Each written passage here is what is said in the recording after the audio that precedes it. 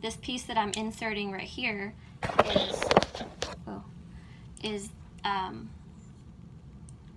a tongue retractor blade, and I can't get it to go all the way up, but same idea as the other one. This holds the tongue down, this goes towards the maxillary side. Whoa. Alright, so this is a green retractor. This is used to, in thyroid procedures to pull things out of the way. It looks very similar to the Barnhill adenoid curette, but these are not the same thing.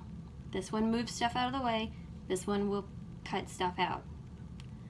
And it has an open handle. She said most of the ones she has seen has this kind of handle. Then we have a Herd dissector retractor. This end is for dissection. This end is for retraction. It's a little spoon end here.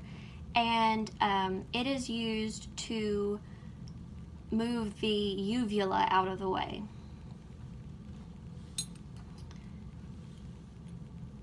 These are ear speculas, or Frerer specula. You use these to look into the ear. This is a nasal speculum. Insert into the nose, and you just look up in there and investigate what's going on. This is a Baron suction with a stylet. It has an oval piece right here. So this is different from the Fraser. It's got the same shape, but this is not the same thing, obviously. Use it for suction, obviously. And this is the stylet. It's used to clean gunk out of the suction, just anything that might get trapped up in there. And then this is a bayonet forceps. You use this to put cottonoids in the nose and to take them out. Then we have a myringectomy knife. This is, you take this off. It's very, very, very sharp. This is disposable, comes in a peel pack, and you insert this into the ear and you cut the place where your tubes are going to go.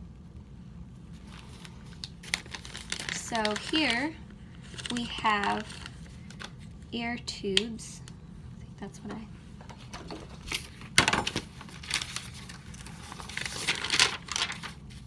yeah. Well, this is just one ear tube.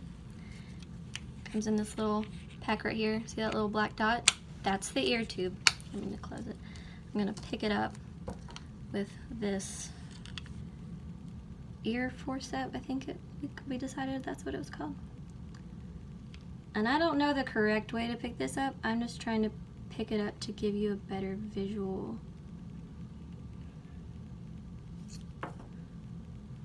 I mean, you can't, it's so small. Where's that? Oh, it's on this side.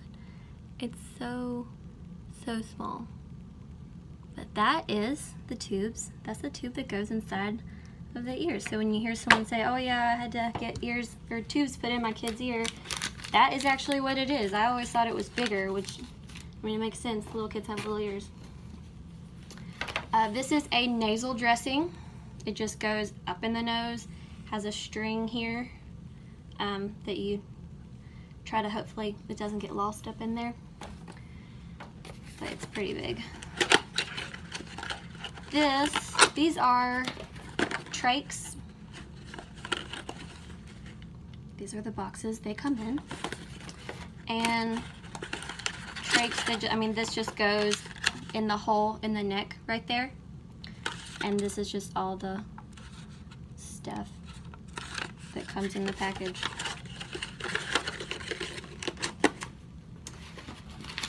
So we also have Q-tips. Very fancy, long wooden stick with a Q-tip end. And those are obviously sterile.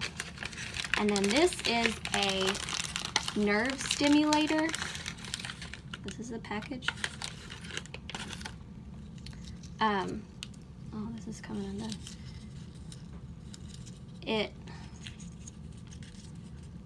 This is very sharp right here. See that? Put that back so I don't stab myself. You use this end right here to locate the nerves in the face, because you want to know where they are so you know that you're not cutting them. So it kind of makes the nerves, it stimulates the nerves so that you can see them, because nerve damage to somebody's face is not good, obviously, and we want to do everything we can do to prevent that.